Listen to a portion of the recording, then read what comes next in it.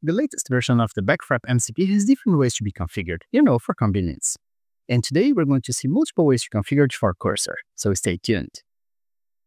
It doesn't matter the way you choose to configure your Back4App MCP, the very first step is to get an account key.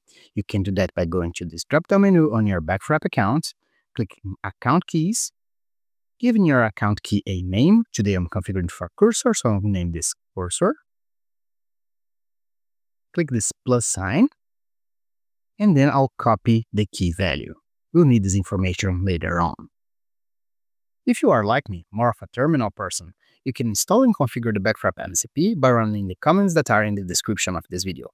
So here in Cursor, I'm going to run npm-install -g for a global install at back4app/mcp-installer. Hit enter, and once it installs, I can run the command mcp-installer space install space Cursor, or the name of my IDE, --account-key, and then the key that I got from my Back4App account. Hit enter, and once it's run, I can go to Cursor, Settings, Cursor Settings, scroll down all the way to Tools and Integrations, and here you'll find the Back4App MCP installed and configured.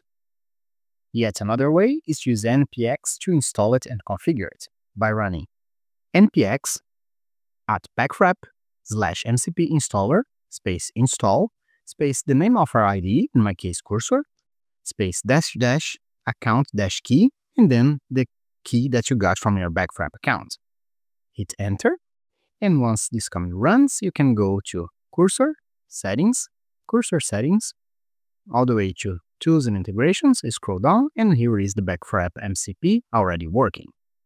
It is also possible to configure it by using Cursor itself.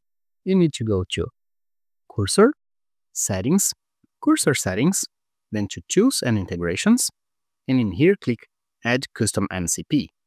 Inside here, you can paste the JSON that is written in the description of this video, noticing to change the key that you copied from the Back4App website.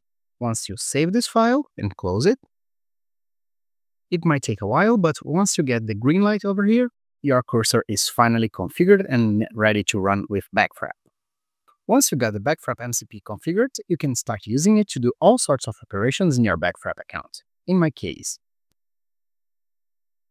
deploy the contents of my dist folder to my new MCP app that already exists in my Back4App account.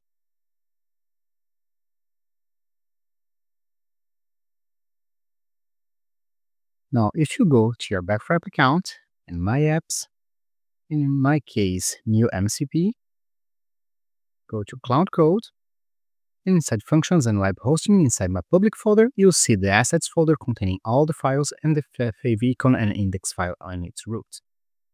So there you have it. Multiple ways to configure and use the Back4App MCP with Cursor. So which one are you going to use?